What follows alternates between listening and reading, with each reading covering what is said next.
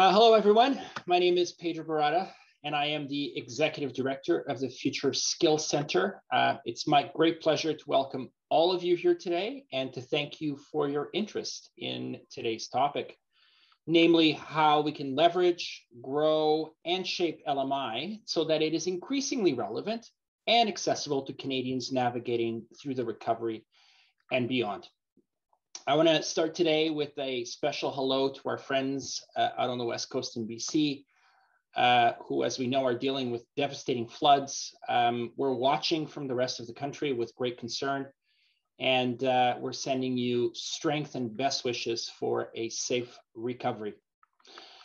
I want to welcome all of you here today. I'm very excited that we're featuring some great Future Skills Center partners.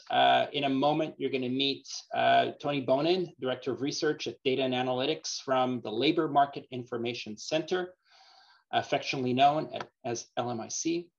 Ghazal Milkazar as Chief Projects Officer from the Hospitality Training Workers Center, and my good friend Brianna O'Reilly, Program Manager at Petro LMI. But before we start, I just wanted to share some housekeeping items with all of you.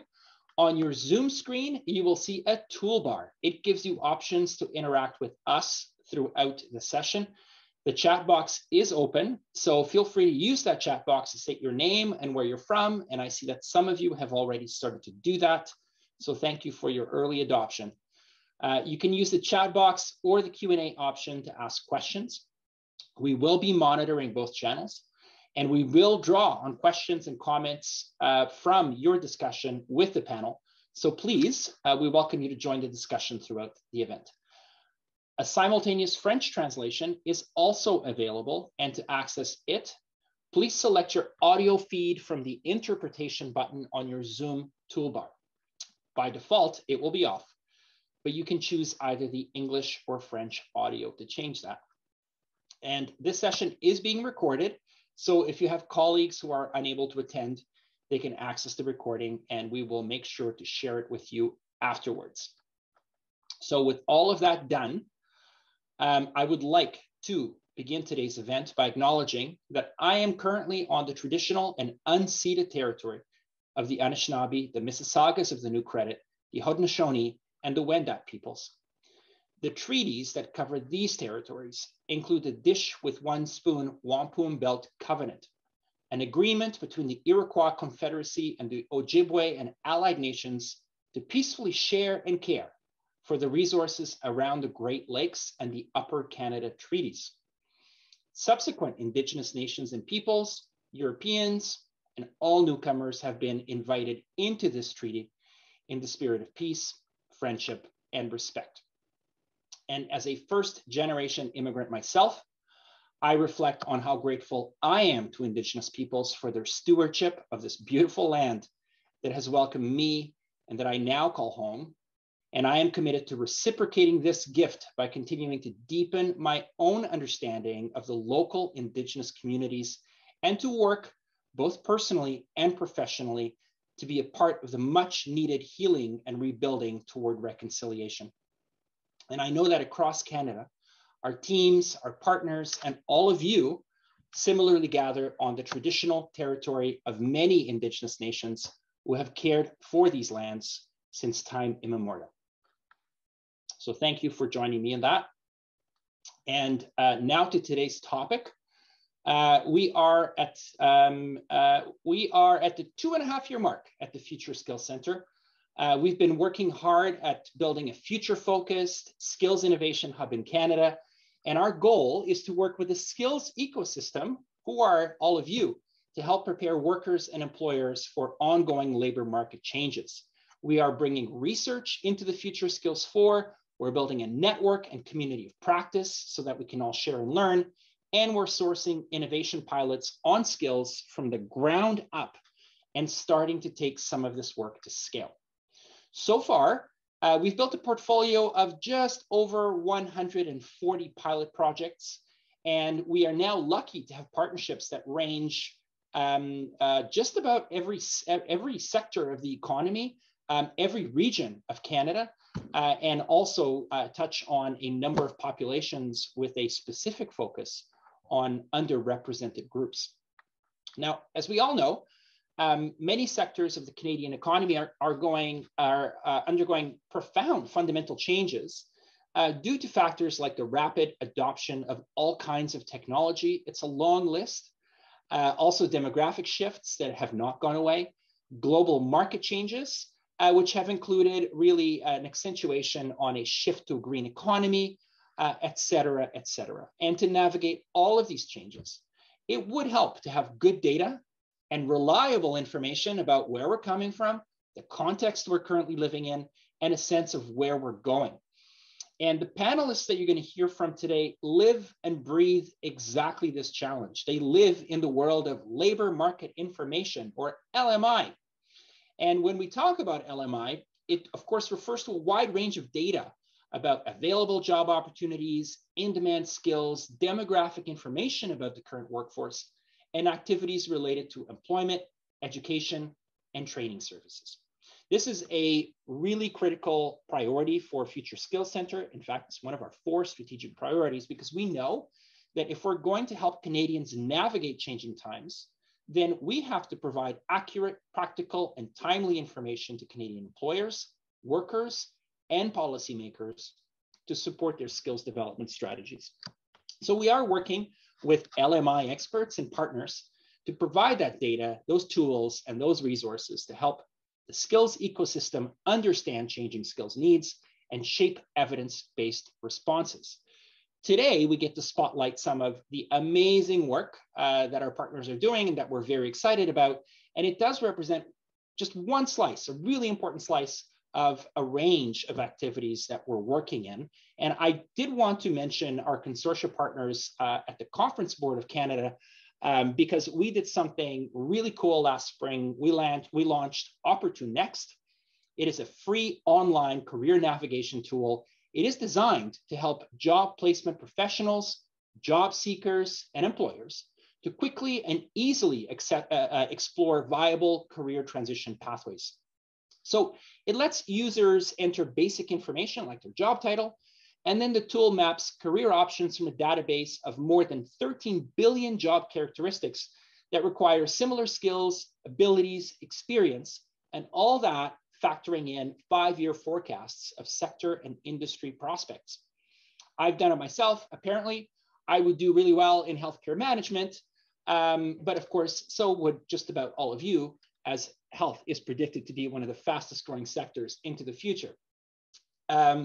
I invite you to try out Opportune Next. It's really, really cool tool. And for all of you who are LMI nerds, the engine that's running in the background that essentially borrowed from the ONET framework and adopted it to the Canadian environment is just a really powerful backbone to that tool that I think is going to really help us map out career paths. Another exciting and recent initiative we launched in August is the Practitioner Data Initiative. And this is a pan-Canadian project that we at FSC are doing with Blueprint, our consortia partners. Blueprint is leading this work. And along with 9 community-based workforce development agencies, we're focusing on helping community service organizations across Canada better understand how they can use their own data in order to improve their decision-making and enhance service delivery to their communities. And lastly, and this is a project you'll be hearing about today, we are partnering with our good friends at the Labour Market Information Council to help Canadians navigate the changing world of work through an open cloud-based data repository, or what we call a data hub, that will put a wealth of data at the fingertips of career guidance practitioners so that they, in turn, these practitioners can help Canadians make well-informed decisions about their career path. In fact, the Learning Nation report, which is, of course, ESDC's minister in Ottawa, this was one of the primary and one of the first recommendations that emerged out of the Learning Nation report. And we are really proud and happy that with LMIC, we were actually the first actionable recommendation coming out of the gates from the minister's Learning Nation report that started to put some momentum behind some of the great recommendations in that blueprint. So if you're interested in learning more about all the work that we are doing, We do have an LMI webpage on the Future Skills Center website, and it has a lot more information about all of these initiatives and why we are putting such an emphasis on this as a critical priority for future skills. So I will now turn things over to our moderator for the panel discussion. My esteemed colleague, Ron Sampson, is Senior Manager of Research and Evaluation at Magnet, a really important Future Skills Center partner. Ron will introduce our guests and take it from here. Ron, over to you. Thanks, Pedro. Really excited about the conversation, and thanks for such a great introduction. Hi, everyone. I'm really glad that so many people from across the country are representing this conference today from many different parts of the skills ecosystem. I think it's really timely that we're having this conversation, as Pedro's kind of already talked about all the different development and initiatives that are occurring in the LMI, Canadian LMI space. Traditionally closed off to economists and researchers, new advancements in labor market information is providing opportunities to bring the data more into the hands of job seekers, students, and practitioners. While we're still in the early stages of it in LMI, and you can see our new tools, there's good reason to believe when this information is given to job seekers and to people in the field, that it can support the field in a variety of ways. This will allow for more timely and targeted use of data, more granular information about skills, qualifications, and jobs down to a community level, and more effectively spot out trends and changes that are occurring in a rapidly changing labor market. While this data has a lot of benefits, it's not a silver bullet that will solve all our labor market challenges in Canada.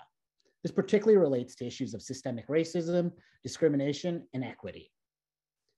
Furthermore, while career decisions are very much complex and very much individualized, there's good reason to believe that when Canadians are provided with accurate information, it can support them develop in-demand careers, in-demand skills for in-demand careers they aspired for.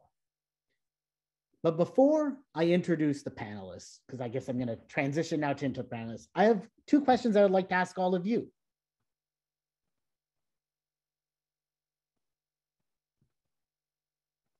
So we have some poll questions just to kind of kick off the event, see how everybody's kind of familiarity with labor market information. So first question, how would you rate your knowledge of the labor market? Second question is, how relevant is labor market information to your work? So I'll give you a little bit of time to think about it. But I think as we more and more look at LMI and look about how we use this into daily practice, I think that's where we're going to yield the benefits of LMI. Because without kind of using LMI, I think when the labor market is changing so rapidly, we're kind of making decisions in the dark.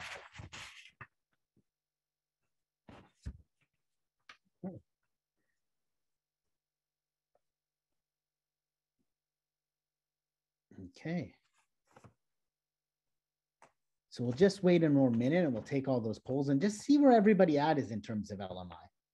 It's quite a, what includes LMI, what doesn't include LMI.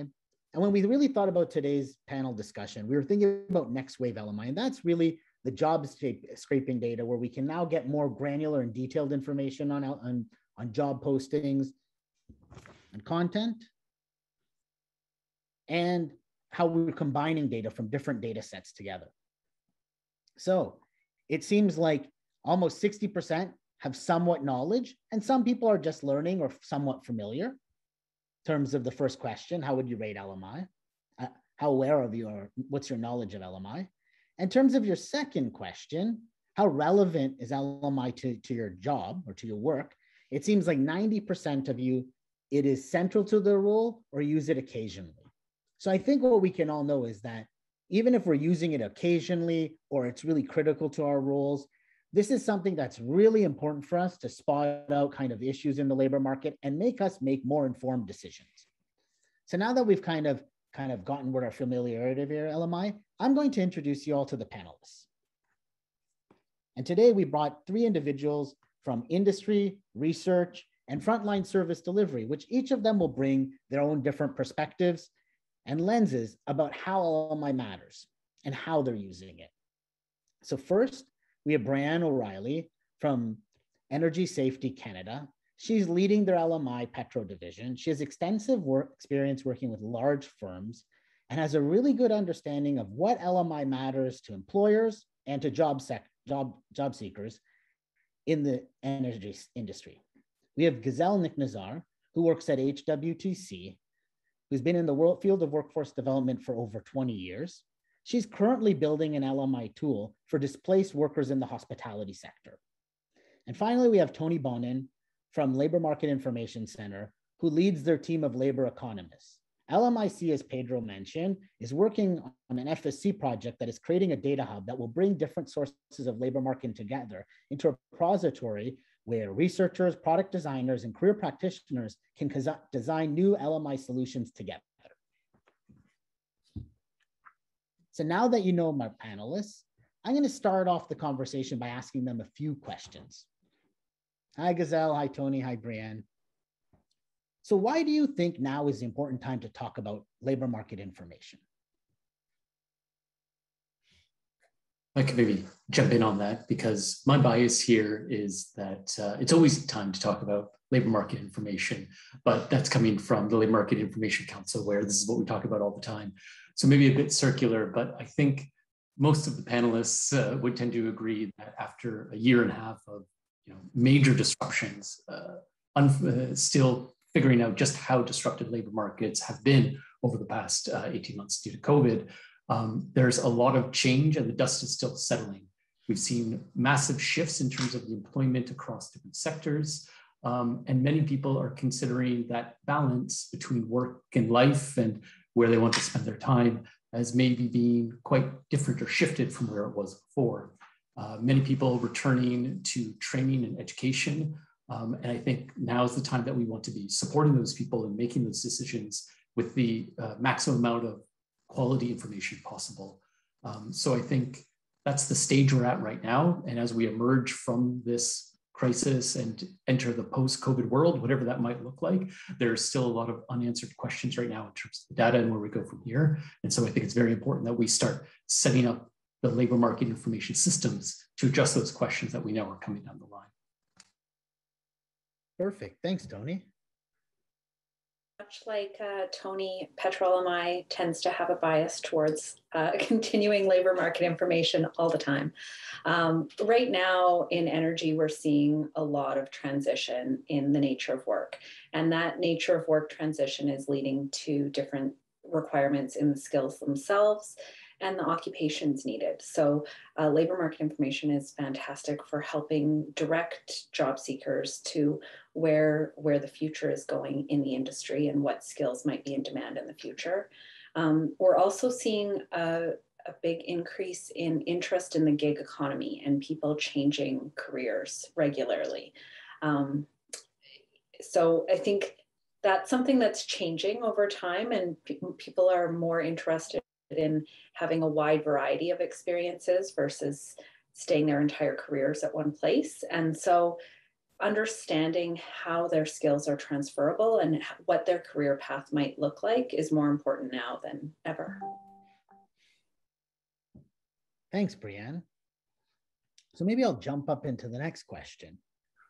What role do you think LMI plays in supporting job seekers, students, and underrepresented groups? I'll jump in on that one. Hi, everyone. I think the volume, the amount, the sources, and the speed at which LMIs produce this day and age is really overwhelming for most vulnerable job seekers. And if we're calling them vulnerable, it's probably because they've had trouble navigating that information productively in the first place.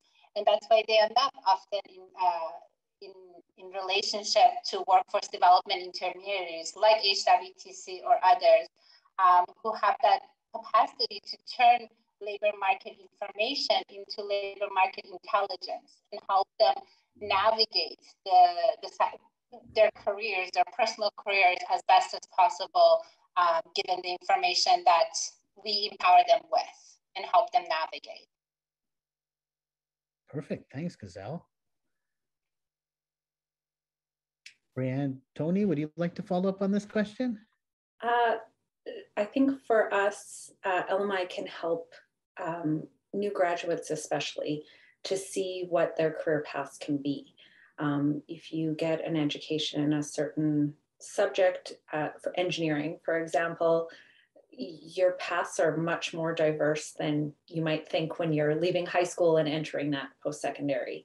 So LMI helps those job seekers and students and underrepresented groups to see what the wide variety of opportunities might be. I mean, I think Opportunext, as Pedro mentioned, is a good example of a tool out there that can help people see all of their possible paths. And, you know, I think the other piece is sharing those possibilities and those transferable skills with educators and with community agencies to help job seekers and underrepresented groups to make sure that they're highlighting the right education and the right transferable skills that they've developed, and give them the most opportunities upon graduation or upon entering the labor market. Thanks, Brian. Yeah, I really believe that for most part, people have gotten labor market information through their social networks and groups, and now we can really give them, you know, more accurate information of what's happening and just what jobs are available. Because I know when I was a student, I don't know, many years ago, I had no idea of the wide range of jobs and what skills were transferable. So maybe I'll jump on to the next question. Oh yeah, go ahead, Tony. Sorry, I just wanted to add to that point because I think it's very important in terms of servicing and designing programs and projects aimed at underrepresented groups and those who have faced barriers to employment. And just to add or contextualize a little bit my first point about the major disruption over the past year and a half, there are long-term trends in the job market, barriers to employment, systemic racism, sexism, as was mentioned earlier, as well as demographic shifts that are happening, baby boomers retiring, for example, all of which existed before the pandemic and are coming back now. I mean, they never really went away. We just didn't see them on the top line of the labor market numbers, basically. And those challenges are reappearing, and designing our tools around those, as Brandon and Gazelle were saying, I think is critical there. Yeah, I really, based on my experience at the community level, I think with the new level of granular information, we can be a lot more responsive to the changes in labor market information. And really much at the community level, we can even identify, which employers are hiring and what are the most in-demand jobs and what are the postings and what are the skill requirements. So leading off of that kind of comment, I think what excites you all most about LMI, and what value does LMI offer frontline practitioners?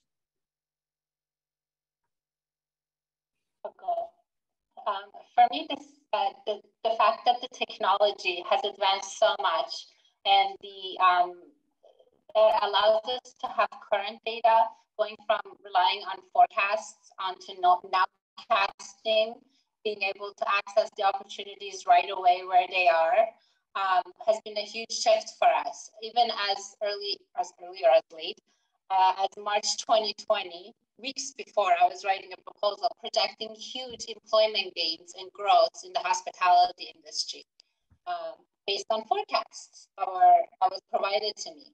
And when the pandemic hit, obviously everyone knows what's happened to the hospitality industry. And 2 years later, we are on a weekly basis are impacted by decisions at policy and health levels in the sector. And I want to say on a daily basis, there are new career opportunities that arise or diminish within the sector, and we can't rely on forecasts anymore, as unreliable that they were back in the day anyway. So this idea that nowcasting, artificial intelligence, and a growing interest in this information at all is a huge, exciting thing for me in this sector and for our participants.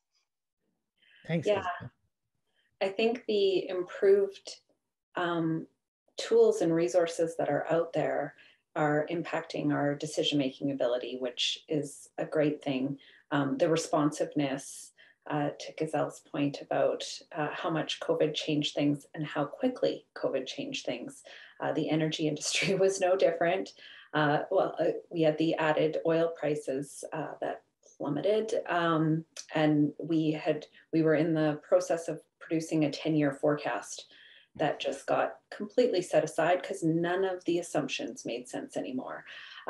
So I think, though, the ongoing monitoring, the LMIC dashboards, the tools and resources that are available that track real-time jobs, with the StatsCan regular data, are giving us a better picture, more so now than ever before. On our side, we're looking at new ways of presenting that information. We know not everyone loves looking at a data dashboard. And so, although we still have one, we also have a lot of storytelling and a lot of real people who have made career changes and who are telling the stories about their career paths. With FSC, we have launched a VR tool that shows people what the nature of work is like, which in energy is really important to try to do in a safe way. And a lot of times in the past, workers' first experience on a rig was their first day on the job. And a lot of people didn't last, because even if you tell people it's remote and it's cold and you're going to be living in a trailer, they think, well, it's worth it for the money. But you put on a headset and you see yourself there and you look around and you're like, it's snow and cold and prairie. Provides a lot more context and experience for people. And so I think we're right at the cusp of producing more resources to help job seekers and help people understand what might be a fit for them. And I think that's really exciting. That's a really, the context of the job is so important. And Brianne, thanks for bringing that up. I mean, right now we haven't been able to get that information from job posts, and granted, but, and I think that's where, when we talk about practitioners, the things that, LMI can do well, and understanding what does LMI do well and what currently does it not do well, and where are those gaps, and how can career service practitioners and people in the field bridge those gaps. And as much as LMI can be useful, I think employer engagement is always going to be needed. So maybe I'll jump on to the next questions, and that brings a great segue to our next questions. What are some of the limitations and challenges existing with LMI? On that one, I mean, this is something we deal with all the time at LMIC, the limitations in terms of how frequently the data is updated or how granular or localized you can get with the data. There is always going to be a limitation like this with the data.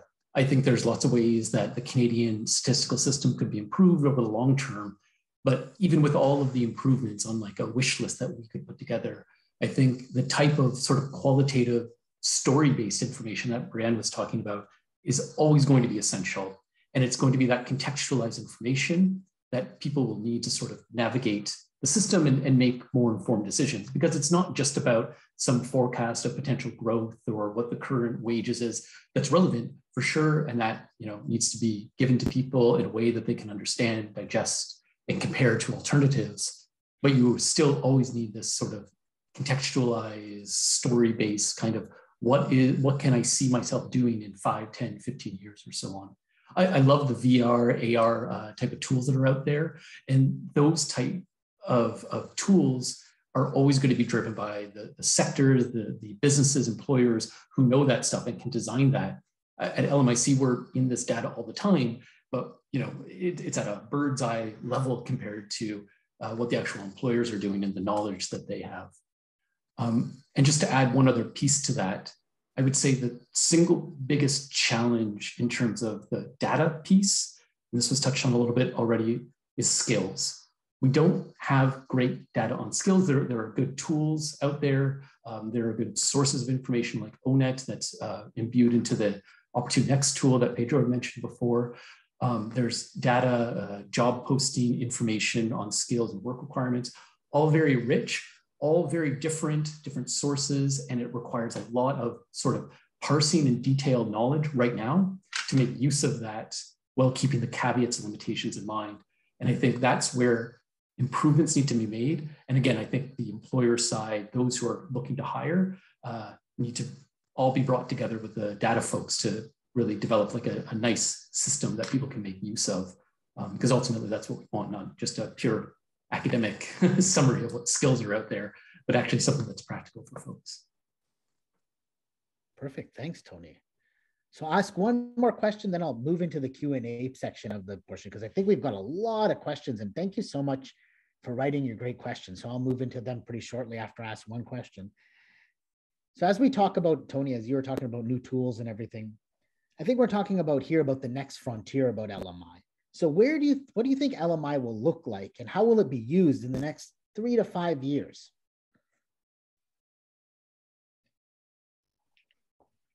I could take that one to start, Tony.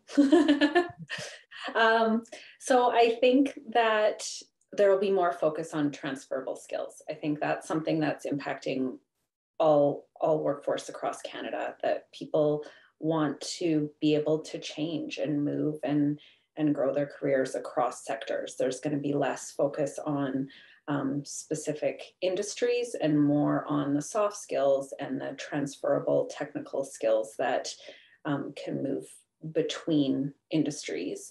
I also think there's going to be more focus on storytelling and relatable career information, presenting the data in more friendly, non-mathy ways. And then I hope that there'll be more granularity in the actual data going forward. I mean, I think that anyone who works in labor market information has a very long wish list for what we would love to get out of StatsCan data. I'm not sure how realistic that is, but it seems to be an ongoing desire. So I think that the more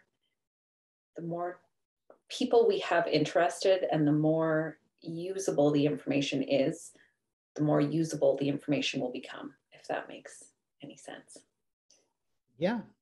And I really think now we're able to find out, and the more we use it, we can find out better who is using what for what purposes, and how can we segment it for different audiences, because, you know, we can have an older worker versus a student versus a newcomer, and they all may need different types of information. And I think that's really where this next wave, where we can curate and develop tools for specific users and use cases, or for policymakers or for career practitioners, that we can kind of start curating tools rather than just having one standard thing that fits everybody but doesn't serve anybody. Exactly. Anybody would like to add anything else about the next wave and the future of it, next 3 to 5 years, or should I jump to the Q&A? Oh, Tony. I mean, Gazelle, unless you wanted to jump in here. Oh, okay. I think, yeah, the storytelling aspect for sure is a big one. I mean, for us, the data hub that we're building with the Future Skills Center, I hope everybody will be using that, and that will power a variety of front-end tools. But more seriously, whether it's our data hub or other tools, I think the mixture of non-traditional LMI data is also critical. I mean, we all know after the pandemic just how important information on childcare, education services, and so on are for parents, and therefore what they're able to do in terms of work and work hours, setting their schedules. That's something that pre-pandemic we didn't really think of as like labor market information, but super relevant for people making career decisions. So that's one piece. The other is the labor force survey is very, very useful in tracking trends. It's a survey of 100,000 people roughly every month. It is always going to be limited in terms of how granular you can get. The ultimate source of information, if we want really granular data, is administrative data that needs a variety of improvements, has, you know, particular and important privacy considerations in using it.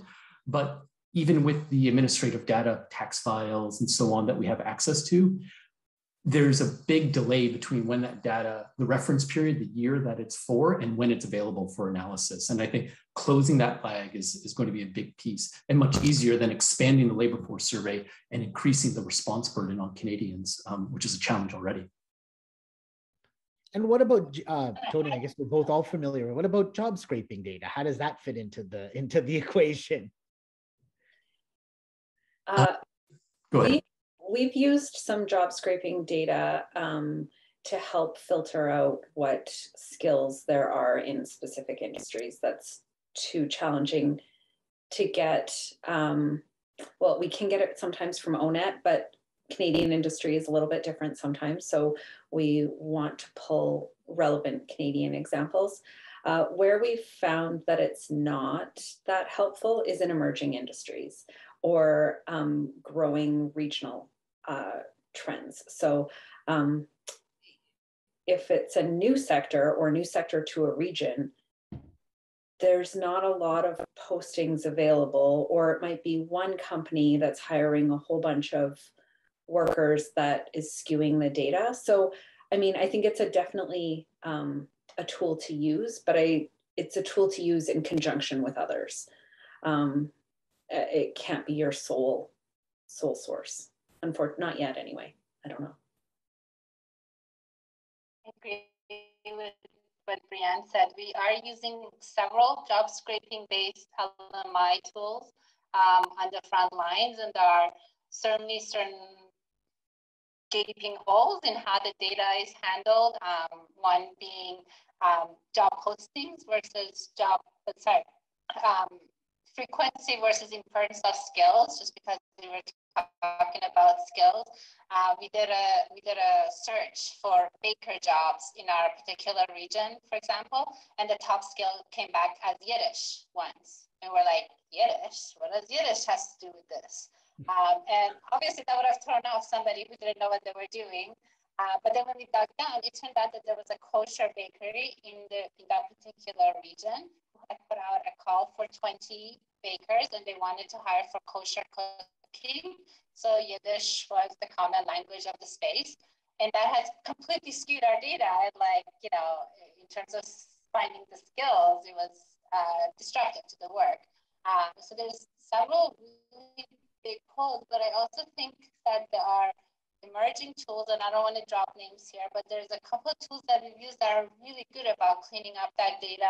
It's updated frequently, and it can be drilled down to the region, like to the neighborhood level where jobs are coming. The big problem with the job scraping thing is that the jobs are definitely middle class and urban jobs are posted way more frequently on job boards than our rural and non-professional white-collar jobs. And for our sector, for our particular vulnerable job seekers, that's definitely a blank spot. Perfect. Well, I think I'm going to jump over to the Q&A section because I think we've got a lot of really great questions from the audience. So I'm going to start with the one question that I think is on the mind of many people, and it's from Tonik. We've heard a lot lately about the Great Resignation in Canada. What is the magnitude of it in Canada, I guess from a quantitative, and what are the industries most effective? Now, I think it's really great that we have somebody from industry, somebody from research, and somebody on the front lines. Maybe each of you could share your little perspective on this or what your thoughts are. If I may, I don't know about it, the Great Resignation industry by industry, and this might differ, but overall, there's no evidence of a Great Resignation in Canada. It is only in the United States. The challenge is we don't have very good metrics on quit rates in the terms of the gross flow, people leaving jobs.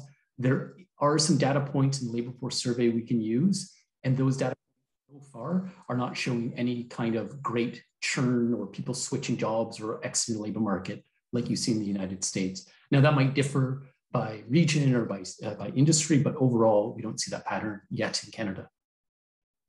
Yeah, I think in energy, we do see some of the service sector workers have chosen to leave the industry and move on. I don't think that's necessarily anything new. I think that the pandemic exacerbated the industry and made people more aware of opportunities that they can have that may not pay as much, but that are closer to home and allow them to be home with their families. So that subsector of the energy industry definitely is tight right now. But I don't know that it's a great resignation. Yeah, that seems like a inflation of what we're seeing. I agree with Brianne. I don't think it's great. I mean, there are obviously a lot of people are leaving the hospitality and food service industry, and there's been a there's been a turn in the population, but it's also attracting different people who are attracted to certain qualities of the industry. For example, the flexibility in hours, the fact that you don't need a high school diploma to sort of get an entry-level job or a higher education, the fact that you gain enormous amounts of transferable skills that open the door to a lot of other industries that might have otherwise required higher education. For example, our room attendants transitioning to healthcare cleaning.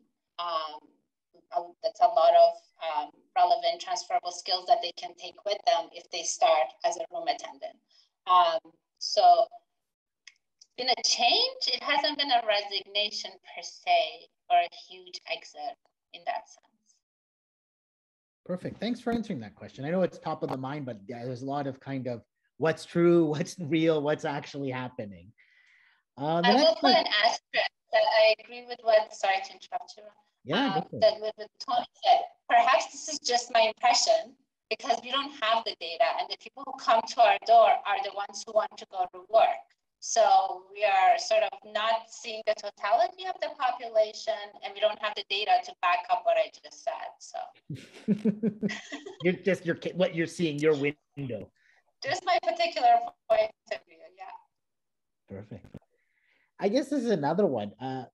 People always talk about, advising people about like what are the qualifications, but somebody's asked, Tracy Campbell is asking, how will LMI in the future help individuals evaluate their skills, knowledge, and experience? I think that's one real interesting point of if somebody's a job seeker and looking to get another job, how do they look at the skills they have and how do they use that in assessment of where there's possible opportunities? We have tried to put together a few tools to help people do that over the years. And it's a challenge. And I don't know that we've landed on a perfect way. At this point in some of our VR experiences, you do certain tasks and the end tells you what kind of you were good at.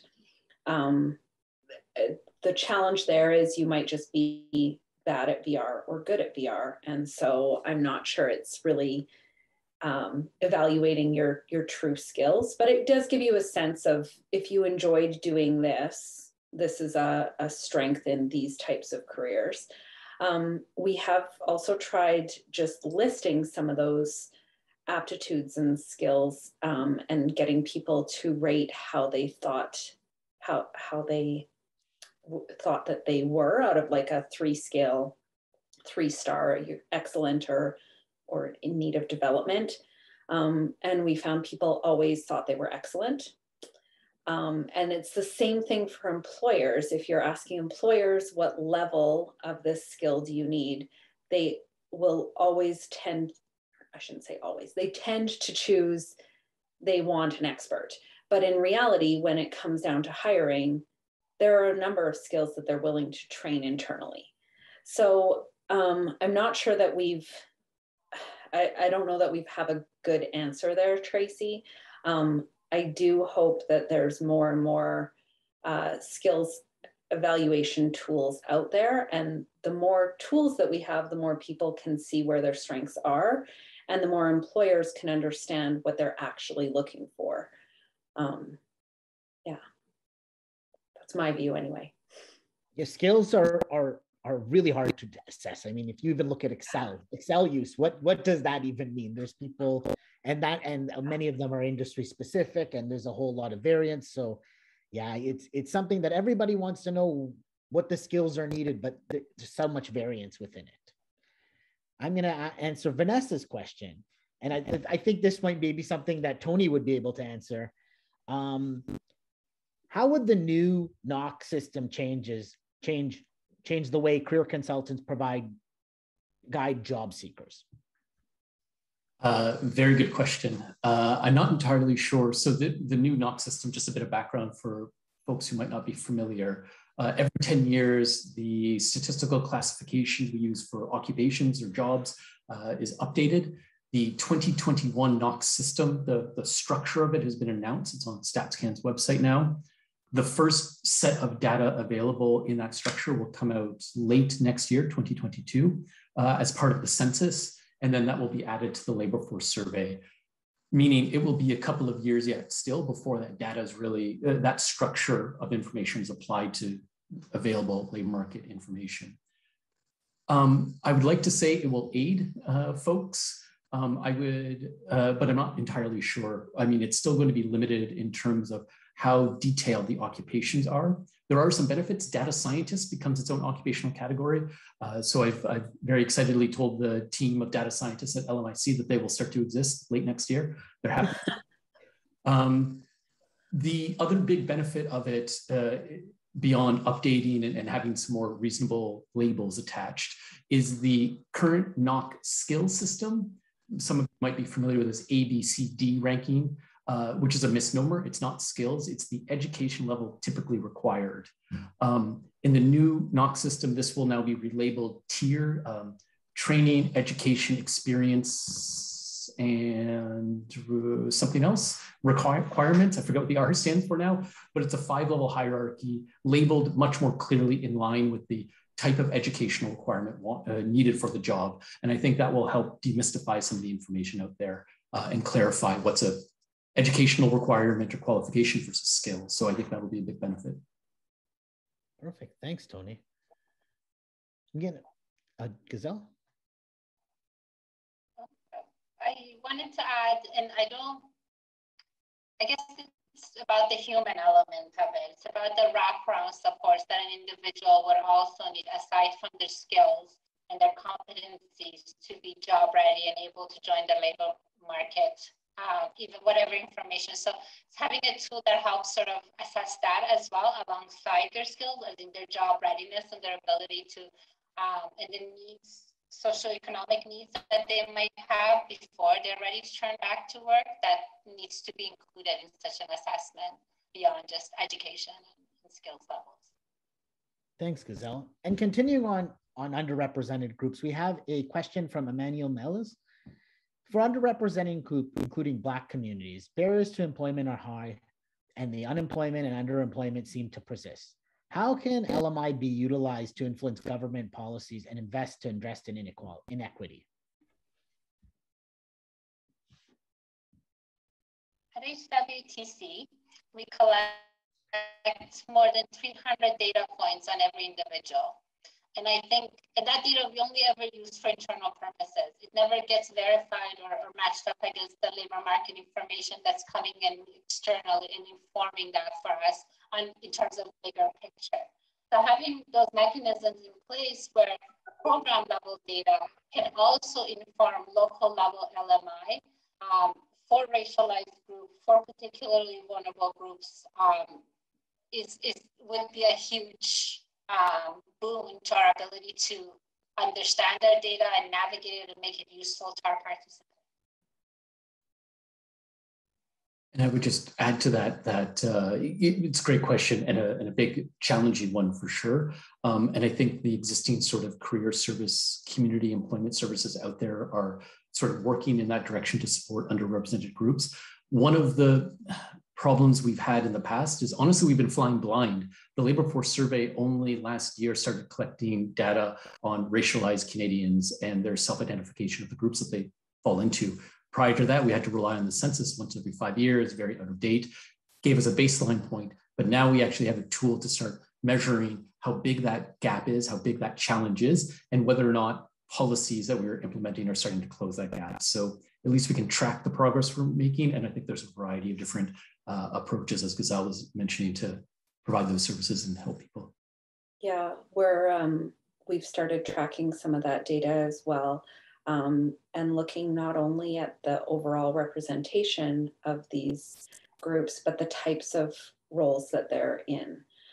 They're often not the same types of roles that are white, frequently male workers are in. And so how do we increase the chances for success and other opportunities once they are employed is the other piece that we're looking at.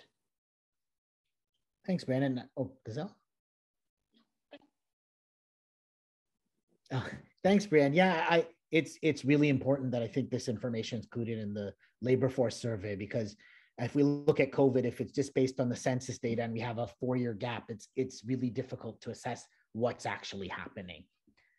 We're approaching time, so I think I only have one question left. So I'll ask this one by Omar Hussein. Since the need for immigrant talents continue to grow, is there an effort in place to inform IRCC and immigrant serving organizations programming with LMI tools and key findings per region? For us, anything that we release or we produce is released on our website and available for free. We work regularly with the immigrant serving agencies and other community agencies across Canada, specifically in Western Canada, where industry kind of mainly operates. But yeah, we're always looking to share the information and help those community agencies be able to make the best decisions that they can. Thanks. Maybe we'll do one more. Speaking of limitations in LMI data, are you talking about consideration both English and French job postings? Yes, so our partner in collecting online job postings, Vicinity Jobs, has now started collecting jobs in both official languages. And we're starting a new project now actually with them to start categorizing job postings in terms of whether English is required, an asset or not required, and French is required, an asset or not required. I think this is a critical piece to measure the skill demand for those particular official languages, of course. I think it's a critical thing. Not every job posting collection firm does that.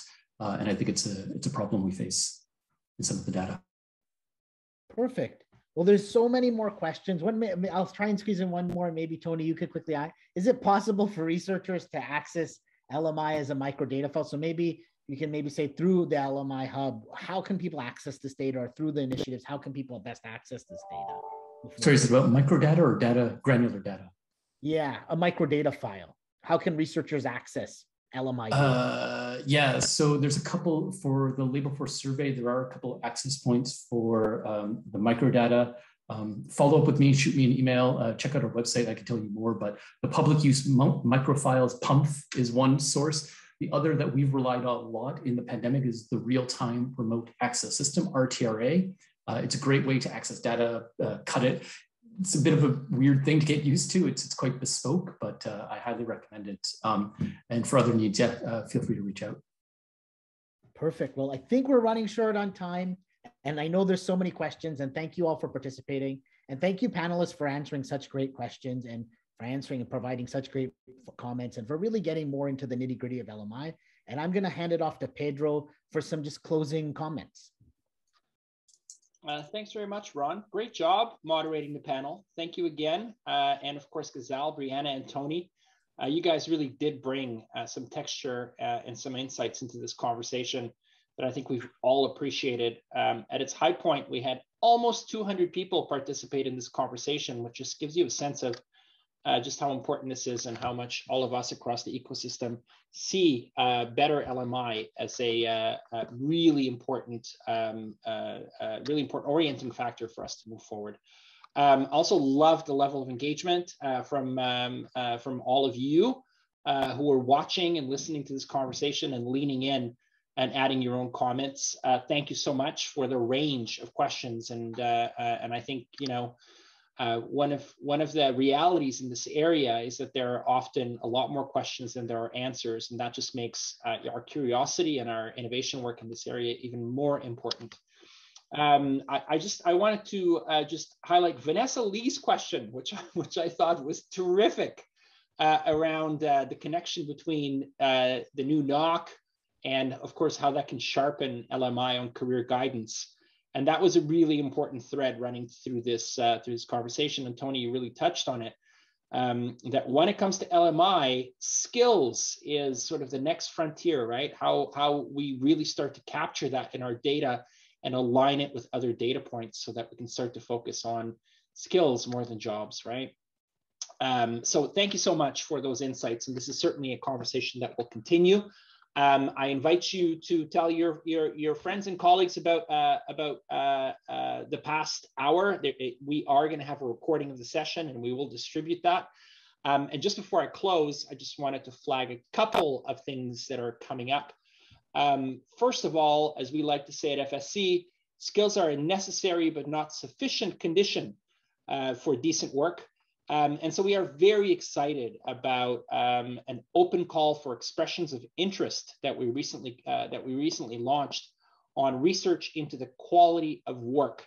I know that this is an issue that even today was an undercurrent to a lot of discussion around the links between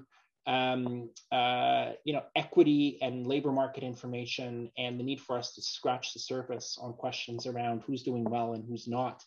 And so if you're interested in submitting a proposal when it comes to the link between skills and quality of work and all of its dimensions, please do check out our website. The deadline is coming up on November 25th. I'm very excited about diving into this area, as I know many of you are as well. And secondly, the conversation does continue, because this February, we are organizing our very first Future Skills Summit under the banner of Driving Action in Canada's Skills Ecosystem. And we'll feature plenary sessions, panel discussions, case studies, and really also a little bit of fun, hopefully, to bring some brightness into what has been a rather difficult period for all of us as we've learned all kinds of new ways of working. So it'll be great to see many of you there and to continue these conversations. Check out our website. Be sure to register for both our upcoming summit as well as the rest of our sessions. Finally, I also encourage you to visit our community of practice, which Ron knows very well, because Magnet is our lead partner in building a digital infrastructure for us to continue to work together, learn together, and imagine the future of skills together. So please do check out our community of practice, sign up, and become part of the conversation. Thanks very much, everyone, again for attending. Look forward to seeing you at the next event, and have a great, safe week. Ciao.